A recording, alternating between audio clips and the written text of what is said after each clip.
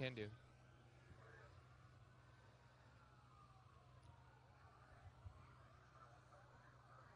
Yeah. Yeah, it's a very tragic scene this evening in Joplin, Missouri. Just tornado devastation as far as the eye can see, and off in the distance there, beyond the firefighters there doing search and rescue right now, we even have fires that are erupting in Joplin. It really is an unfolding scene, changes minute by minute. Neighbors are trying to they just pulled out their dog, right? That is great. They just pulled the dog. He looks to be okay out of the house there. That's great news. But it's just everyone is just stunned right now. They're going house to house trying to find people that may still be trapped in debris. It's overwhelming for the firefighters that are here. In fact, one of the fire departments here in Joplin was even damaged. We came onto the scene, and just as we got here, they were pulling their own out of the wreckage. They are all okay, but now they've got to respond to this. And there are just ambulances lining the street at this point, and neighboring fire departments have showed up to assist.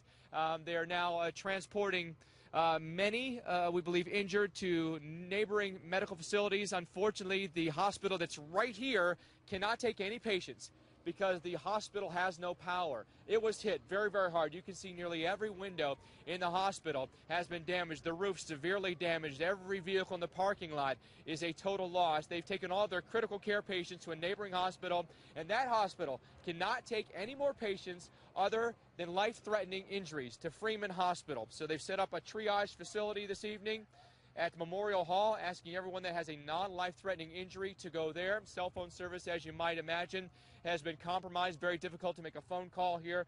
But now that sun is setting, it's going to be very, very difficult to find people in the wreckage in the debris here because you just can't see them. There's no electricity.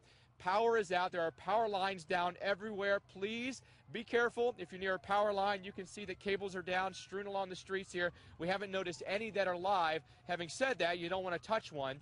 And keep in mind, we've got fires that are erupting as well. You can see the smoke and the flames off in the distance here.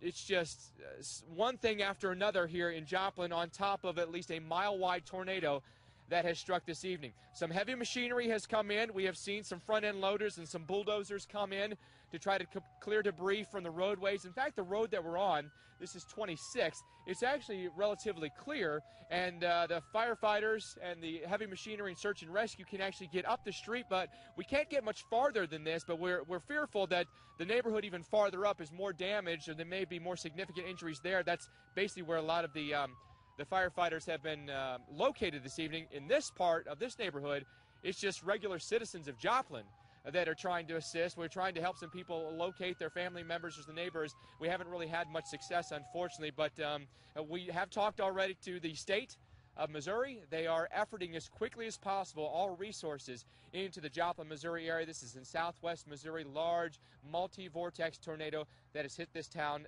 this evening. The damage goes even on to the west there. You look back that direction, that's the west, and that's where the tornado originated.